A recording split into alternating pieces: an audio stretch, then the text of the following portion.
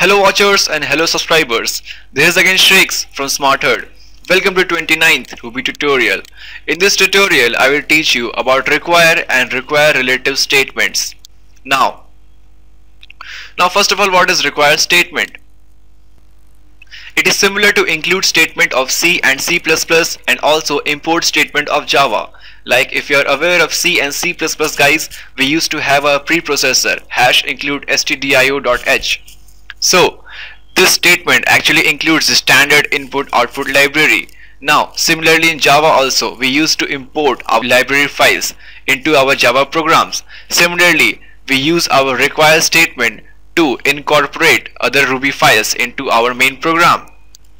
Now as explained in this statement, it is actually used to include a Ruby program into another Ruby program. Things will be more clear guys as I will proceed with this presentation. Now let's move forward.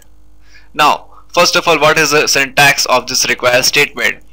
First, in order to use this require statement, we have to load the path of the file which we want to incorporate in our main program. So $, then load underscore path, then double left shift operator, then within the single quote we are having this dot. Now this dot signifies we have to look for the file in the same directory in which our project is stored. So this is actually the path of the project. Now next we have to write require space, then within the double quotes we have to write the file name. Suppose our file name is add.rb, so we have to write add.rb. Even if you don't write .rb extension also, then also it will look for the add.rb file in this directory. Now what if you don't like this statement $load path, then this operator, then within a single quote dot. If you don't want to write this, then simply write require relative instead of this require. Now what is the syntax of that? It's quite simple and very easy. Just you have to write require underscore relative, then within the double quotes file name, that is add.rb or simply add. No props, it's up to you.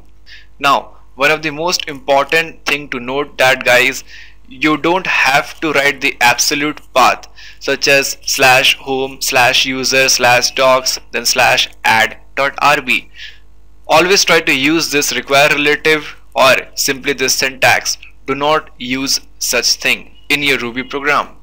Now let's move forward. Now where to use such require statement?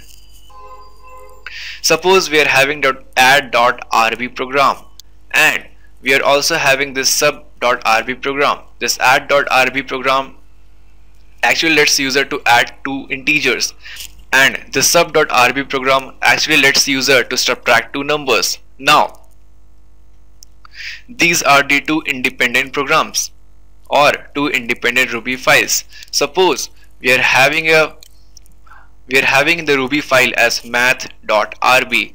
Now in this math.rb you want to do operations like add.rb or sub.rb or addition or subtraction. So for that you have to incorporate this add.rb into this and sub.rb into this. For that you don't have to write the whole program here again. You just have to incorporate these two files here using the require relative or require statement. Now let's use the syntax of require to incorporate these two files here. Now first of all we have to specify the path. So $load underscore blah blah blah, whatever we are looking for this add.rb file in the same Ruby file where our math.rb is stored. Now next require add.rb. This will put this add.rb file into this math.rb. Now next we have to incorporate the sub.rb file here. For that again we have to write require sub.rb. This will incorporate sub.rb here.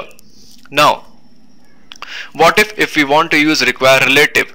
For that the syntax is very simple. Just change it like require underscore relative add.rb, require underscore relative sub.rb. No need to specify the path here because require underscore relative itself specifying the part of the directory where the math.rb is stored and where these two files are also stored.